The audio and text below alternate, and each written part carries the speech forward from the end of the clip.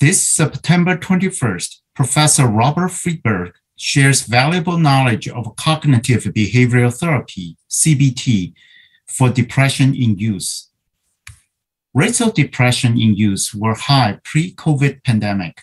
They are expected to surge in peri- and post-pandemic era. CBT for youth treats depression effectively. In this webinar, Professor Friedberg discusses common signs of depression in youth, ways to identify them, and an overview of what parents and youth can expect from CBT-oriented treatment. Professor Friedberg is the go-to expert to learn about CBT for youth. Save the seat, September 21st, 6:30 to 7:30 p.m. Pacific.